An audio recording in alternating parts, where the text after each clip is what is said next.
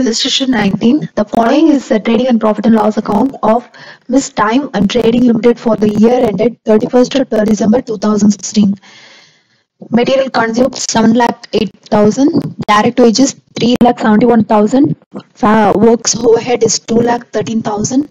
Admin overheads 95,500.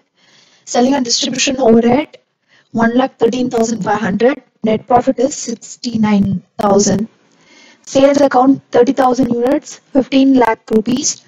Finished stock 1,000 units, 40,000 rupees. Work in progress, material 17,000, wages 8,000, works overhead 5,000.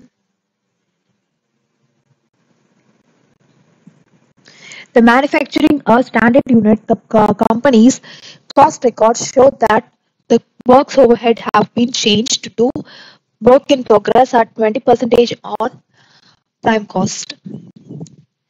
The administration overheads have been recovered at 3 rupees per finished unit. Selling and distribution overhead have been recovered at 4 rupees per unit. Unabsorbed or overabsorbed overheads have been adjusted into costing profit and loss account. A costing profit and loss account indicating net profit. A statement reconciling the profit as disclosed by cost accounts and that shown in financial accounts. Illustration 19. So in the illustration 19 we have costing P&L account prepare pannu indicating net profit. Next வேற என்னலாம் கொடுத்திருக்காங்க. So நம்ம cost sheet prepare பண்ணோம். அது வச்சு based upon that we have to prepare a cost reconciliation statement. So sales இதுல sales வந்து எவ்வளவுனா 30,000 units கொடுத்திருக்காங்க. Finished goods finished stock வந்து 1000 units ன்னு சொல்லிருக்காங்க. அப்ப நம்ம டோட்டலா ப்ரொடியூஸ் பண்ணது எவ்வளவுனா 31,000 units ப்ரொடியூஸ் பண்ணிருக்கோம். ஆனா நம்ம அதுல 30,000 units மட்டும் தான் சேல் பண்ணிருக்கோம். அதான் அதோட அர்த்தம். Next work in progress closing work in progress கொடுத்திருக்காங்க. மெட்டீரியல் வேஜஸ் ஓவர்ஹெட்ஸ் கொடுத்திருக்காங்க. ஓகே சோ அடிஷனல் இன்ஃபர்மேஷன் பார்த்தோம்னா works overhead have been charged to the work in progress at 20% on prime cost. So நம்ம works overhead வந்து prime costல 20% தான் எடுத்து போடணும்னு சொல்லிருக்காங்க. Next administration overheads have been recovered at 3 rupees per finished units ன்னு சொல்லிருக்காங்க. So finished units தான் நமக்கு தெரியும்ல 31 units. இந்த 31,000 unitsல administration overhead into 3 போட்டோம்னா 93,000 இதுதான் நம்மளோட admin overhead கிடைச்சாச்சு. Next selling and distribution overhead have been recovered for per unit sold ன்னு கொடுத்திருக்காங்க. sold ன்னா நம்ம எவ்வளவு சேல்ஸ் பண்ணிக்கோ 30,000. so அந்த 30,000 unitsல selling and distribution record பண்ணது எவ்வளவு 4 rupees. so 1,20,000 rupees நம்மளோட selling and distribution overhead. வேற என்ன கொடுத்திருக்காங்க absorbed or over absorbed overheads have not been adjusted in costing P&L account. costing P&L account okay so அத போடும்போது நம்ம அட்ஜஸ்ட் பண்ணி போட்டுக்கலாம். சோ இப்போ டைரக்டா சம் கம்ப்யூட் பண்ண ஆரம்பிச்சிடலாம்.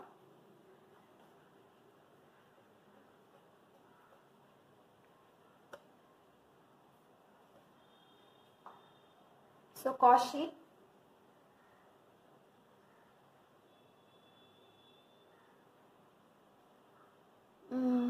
direct material. So material consumed தான் direct material போட்டுருக்கா. எவ்வளவு 7,08,000 கொடுத்திருக்காங்க.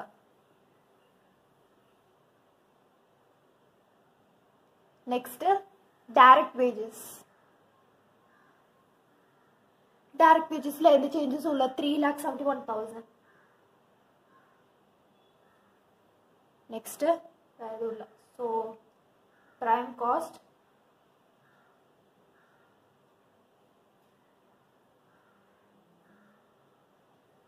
10,79,000. Next works overhead நம்ம என்னன்னு பார்த்தோம். works overhead prime costல இருந்து 20%. so 10,79,000ல 20% ன்னு சொல்லிட்டா நம்மளோட works overhead ன்னு. so 10,79,000 into 20 divided by 100.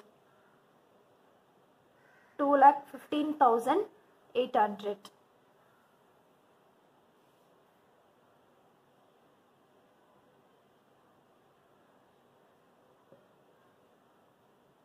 So then add பண்ணினா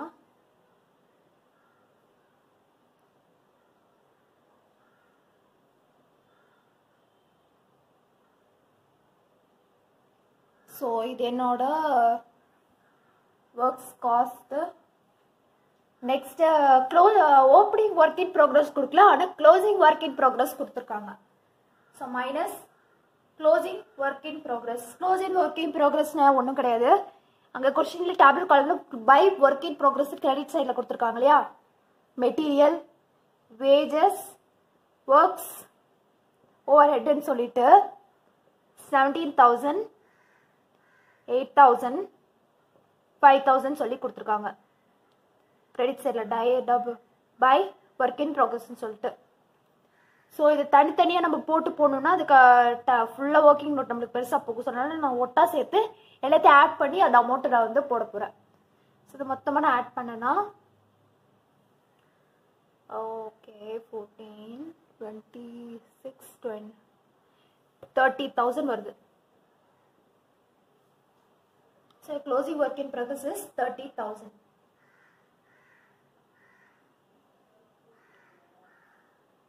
So இதனோட works cost.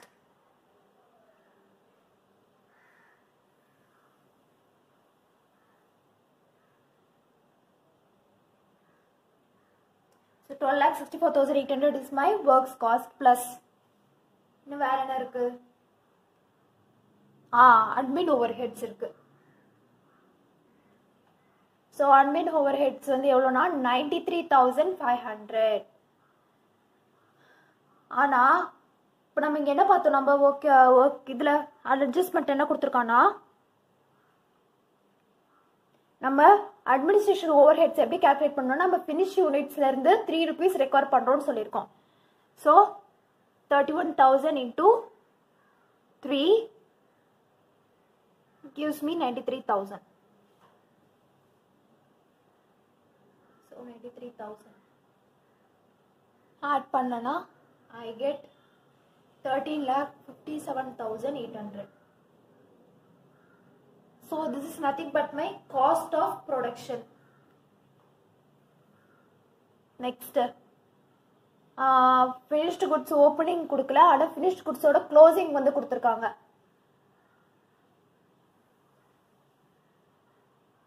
So அது எப்படின்னு பார்க்கலாம். நம்மளோட டோட்டலாக நம்ம எவ்வளோ ப்ரொடியூஸ் பண்ணோம்னு பார்த்தோம். 31,000 யூனிட்ஸ் ப்ரொடியூஸ் பண்ணியிருக்கோம். சரிங்களா? ஸோ 31,000 யூனிட்ஸ் ப்ரொடியூஸ் பண்ணால் அதோட எனக்கு காஸ்ட் ஆஃப் ப்ரொடக்ஷன் வந்து எனக்கு எவ்வளோ இன்கர் ஆயிருக்குன்னா 13,57,800. ஆனால் இப்போ எனக்கு வந்து ஃபினிஷ்டு ஸ்டாக்குக்கு மட்டும் 1000 யூனிட்ஸ் இருக்குது இல்லையா? Finished goods 1000 units. அதோட காஸ்ட் ஆஃப் ப்ரொடக்ஷன் எவ்வளோன்றது எனக்கு தெரியாது. ஸோ அது தெரிஞ்சுக்கணுன்னா I have to cross multiply. So 13,57,800 into 1000 divided by 31,000 units. So இது நான் multiply பண்ணா wait நான் calculator யூஸ் பண்றேன். 13,57,800 into 1000 divided by 31,000 gives me 43,800.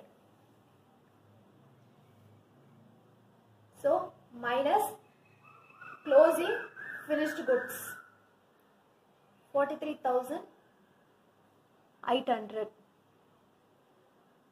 So இதுல இருந்து இத லெஸ் பண்ணனா I get என்ன எனக்கு கிடைக்கும்? cost of goods sold கிடைக்கும். cost of goods sold எவ்வளோனா 13,14,000 கிடைக்கும். Next selling and distribution overhead. Selling and distribution overhead. Selling and distribution overhead என்னன்னா சேல்ஸ் சோல்ட் யூனிட்ஸ்ல இருந்து 4 rupees எடுத்து நம்ம எவ்வளோ யூனிட் சோல்ட் பண்ணிக்கோ 30,000 யூனிட் சோல்ட் பண்ணிக்கோ அதுல 4 rupees நம்மளோட ரெக்கவரி ரேட்னா 1,12,000 வரும். It's nothing but my selling and distribution overhead.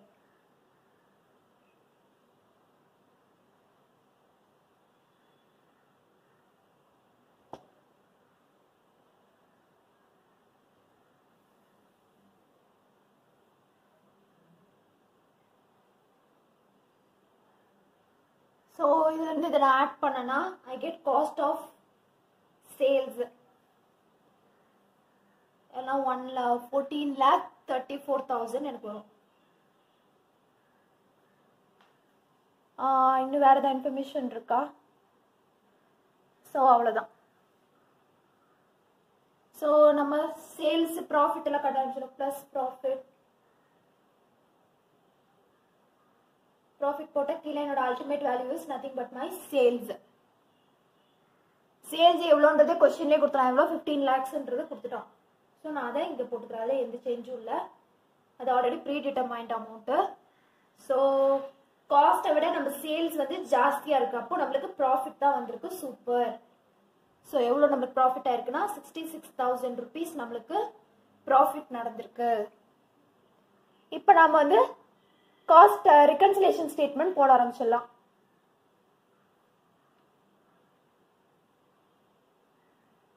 So நான் ரேஸ் பண்ணுறேன்.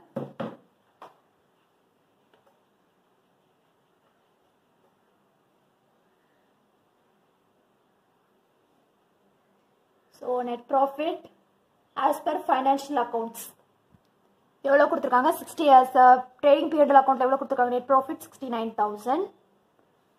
நெக்ஸ்ட் சரி என்னென்ன சேஞ்சஸ் நடந்திருக்குன்னு பார்க்கலாம். Direct material same as it is. Direct வேஜஸும் same as it is இருக்கு. ஒர்க்ஸ் ஓவர் ஹெட் மாறி இருக்கு. ஒர்க்ஸ் ஓவர் ஹெட் வந்து கொஸ்டின் எவ்வளோ கொடுத்துருக்காங்கன்னா 2,13,000 கொடுத்துருக்காங்க. ஆனால் நமக்கு ஆக்சுவல் நடந்திருக்கிறது 2,15,800. ஸோ நமக்கு ஓவர் அப்சார்ப்ஷன் நடந்திருக்கு. ஓவர் அப்சார்ப்ஷன்னா ஆப்வியஸ்லி நம்ம காஸ்டிங் பீரியட்ல கூட லெஸ் பண்ணுவோம். So over absorption works over head எவ்வளோ டிஃப்ரென்ஸ் வருதுன்னா 2,800 rupees டிஃப்ரென்ஸ் வருது. நெக்ஸ்ட் க்ளோசிங் ஒர்க் இன் ப்ராக்ரஸ்ல எந்த பிரச்சனையும் இல்லை, ஆஸ் இட் இஸ் இருக்கு. அடுத்து அட்மின் ஓவர் ஹெட்ல சேஞ்சஸ் இருக்கு. ஸோ அட்மின் ஓவர் ஹெட் எவ்வளோ கொடுத்துருக்காங்கன்னா 95,500. ஆனால் நம்மளுக்கு ஆக்சுவல் இன்கம் இருக்கிறது 93,500.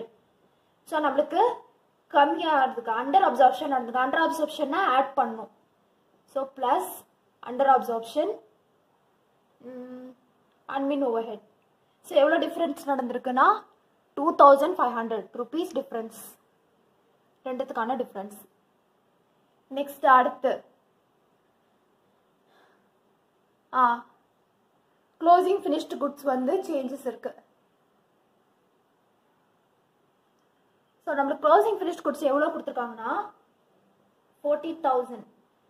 ஆனால் நம்ம இன்கர் பண்ணிக்கிறது என்னமோ 43,800. So over absorption.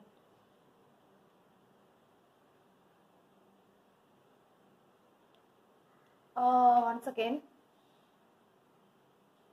சாரி, இது ஓவர் அப்சர்வேஷன் வராது. ஆக்சுவலி இது வந்து க்ளோசிங் ஃபினிஷ்டு குட்ஸ் இல்லையா. ஸோ இந்த க்ளோசிங் ஸ்டாக் ஆக்சுவலி இது க்ளோசிங் ஸ்டாக்காக வந்து நம்ம கன்சிடர் பண்ணுவோம். இது வந்து நம்மளுக்கு காஸ்டிங் பீரியட் அக்கௌண்ட்ல நமக்கு கிரெடிட் சைடில் வருது. இது நம்மளுக்கான ஆக்சுவலி இது வந்து ப்ராஃபிட் வந்து ஏற்றுவது, நம்மளுக்கு ப்ராஃபிட்டை இன்க்ரீஸ் பண்ணும். ஸோ இதை நம்ம ஆட் பண்ண போகிறோம். என்னென்ன ஆட் பண்ண போகிறோம்னா அண்டர் வேல்யூவேஷன் போட போகிறோம். So under valuation of closing ஸ்டாக்னு போட்டு இந்த டிஃப்ரென்ஸ் அமௌண்ட்டை நம்ம இங்கே ஆட் பண்ணுவோம். ஸோ எவ்வளோ டிஃப்ரென்ஸ் வருதுன்னா 3,800 rupees. Next selling and distribution over ஹெட்ல ஏதாவது சேஞ்சஸ் இருக்கா? ஆமாம் இருக்கு. ஸோ இது 1,20,000 ஆயிருக்கு. ஆனால் நமக்கு இங்கே கொஸ்டின் எவ்வளோ கொடுத்தோம் 1,13,500. ஸோ ஓவர் அப்சார்ப்ஷன் நடந்திருக்கு. ஸோ ஓவர் அப்சார்ப்ஷன் நான் இங்கே லெஸ் பண்ணிக்கிறேன். So selling and distribution over head 6,500 difference வருது. ஸோ இது ரெண்டுத்தையும் ஆட் பண்ணிக்கிறேன். இது ரெண்டுத்தையும் ஆட் பண்ணால் ஐ கெட் 6,300. அப்புறம் ஆட் பண்ணால் 9,300. என்னோட